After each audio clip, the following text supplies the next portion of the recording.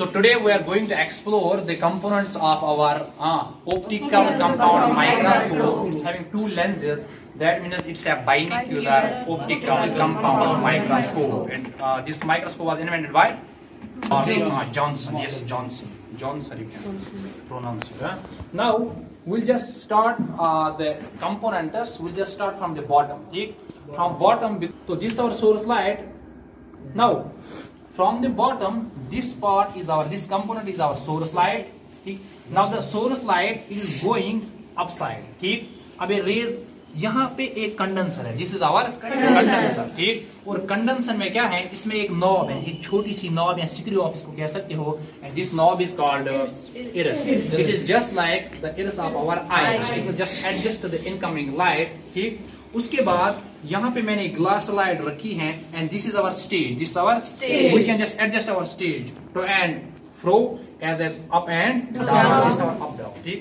Now in the stage, just focus here. This is just focus. देखो, on the stage we can put our glass slide. Once you add some sample on this becomes spiceman. अब मैंने देखो stage पे मैंने रखा. ठीक. Now we can observe these things in the lens. ठीक, lens को हम यूज करके इनको इन आई पीसेस को यूज करके इसको हम देख सकते हैं. And this our arm. This is called arm microscope. ठीक है. अब इसको आप यूजुअली हम लेटरली रखेंगे. इसको हम एडजस्ट भी कर सकते हैं as you people are already aware about this. इसके बाद जो भी हम sample now today we are going to just observe the epidermal cells of onion peel. You can cameraman you can focus it. ठीक है. Now these are the epidermal cells in the onion पील. तो हमने इसके लिए क्या किया, हमने just onion को काटा और इसमें अंदर से ऑनियन एक स्लाइस को हमने बेंड किया. आफ्टर बेंडिंग दैट स्लाइस खुद वहां से एक ऑनियन पील बाहर आई. ठीक. एंड इस ऑनियन पील को हम अच्छे से इसमें एपिडर्मल सेल्स देखेंगे. ऊपर हम बोर्ड पे भी बनाएंगे like the visualisation of this sales कैसी होती है. ठीक. These are usually rectangular distorted rectangular sales which are having. And now the another thing is how we can confirm these epidermal cells are from plants. अब plant में क्या है, plant में vacuoles होता है, एक बड़ा cell vacuole and cell wall होती है. Another thing is प्लांट में nucleus is in the lateral side. It's not in the centre. ठीक है. This in your 9th class. ठीक है.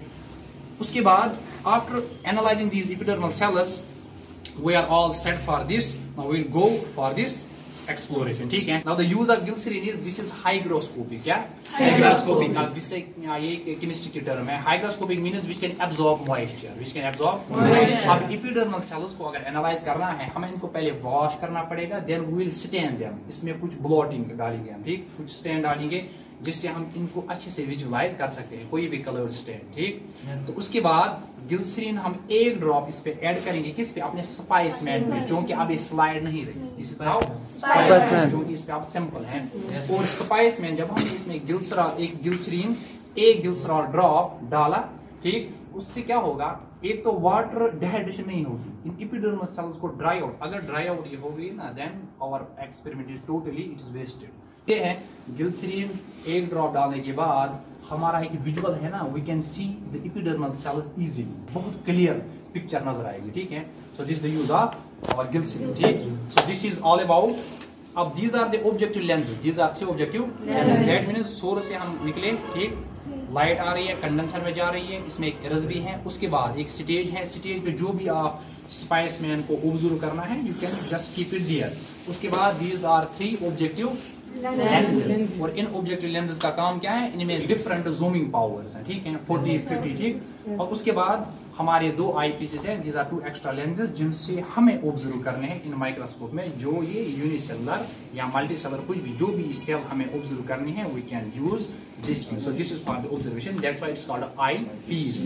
इसमें क्या है, there is some extra thing. This is called cover slip. This is called this is just to cover our स्पाइसमैन. यानी हमें स्पाइसमैन को कवर करना है. Just show it. एक निकालो इसमें. So this is our cover slip. It will just, इसको हम इसमें फॉर एग्जाम्पल हमें स्पाइस में लेना है. फॉर एग्जाम्पल लेट्स एक लेमेन एग्जाम्पल में ले सकते हैं. इस पे आप रख सकते हो and you can cover it. अभी आप दिस जस्ट रफली रफली हमने देखा. So you need to cover the sample which you are going to analyze, ठीक, under microscope. So उसके लिए क्या चाहिए? एक कवर स्लिप, so that ये जो एक्स्ट्रा इसमें सेल्स हैं वो ना तो ड्राई होंगी और ना तो कुछ इसमें जो भी हम सैंपल रखेंगे वो वेस्ट नहीं होगा, ठीक है. So it should be covered.